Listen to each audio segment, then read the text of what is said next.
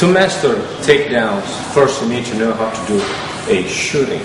Okay, so you do have to know how to position your feet, your knees, when you are going to the shooting.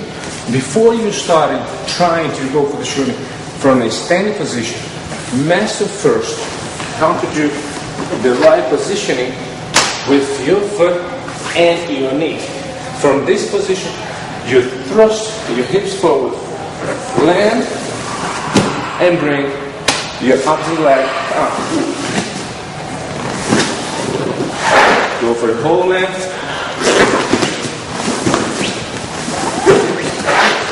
Once you master this motion, if that can be done for 1-2 minutes for rounds, then you can try to apply it in a real shooting in this position here.